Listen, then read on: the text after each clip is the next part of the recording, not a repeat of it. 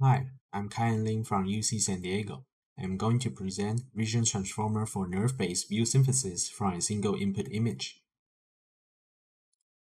Original NeRF optimizes light rays passing through the scene and tries to match the target color in multiple images.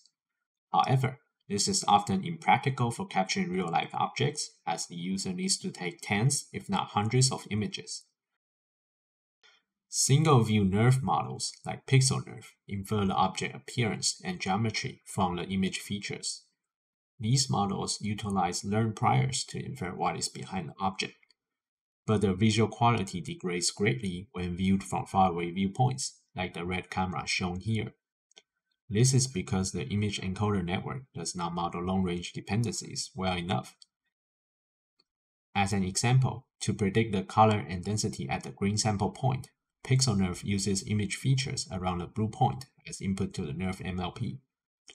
However, this is incorrect as the roof does not resemble the wheel of the car. Here's a quick overview of our framework. Our pipeline starts by encoding an input image into a set of feature maps. Then, we can sample along the rays and project each sample onto the feature maps. The projected points tell us what per pixel feature we should use to condition the NeRF model. Finally, we perform standard volume rendering to render the final image. Our main contribution is in the image encoder.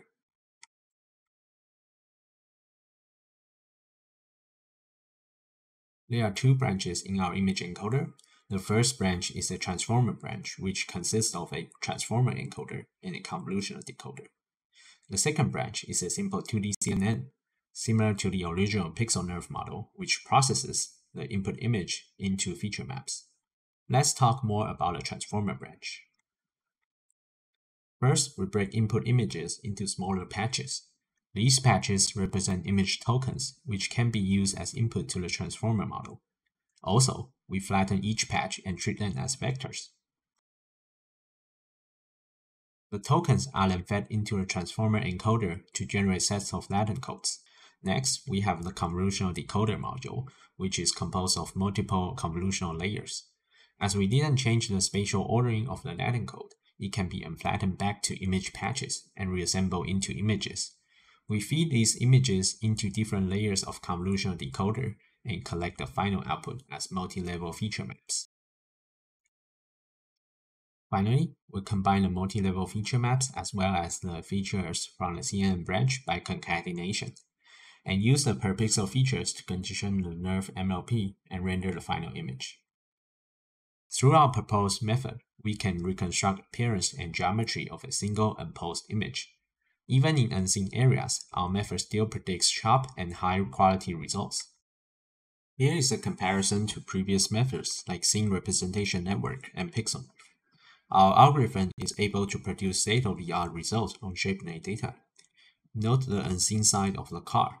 Our method reduces the blurriness in pixel NeRF greatly and even predicts the correct pattern. Here we show the results on the chair dataset. Our method also generalizes across different categories. Here we show our model trained on 13 categories.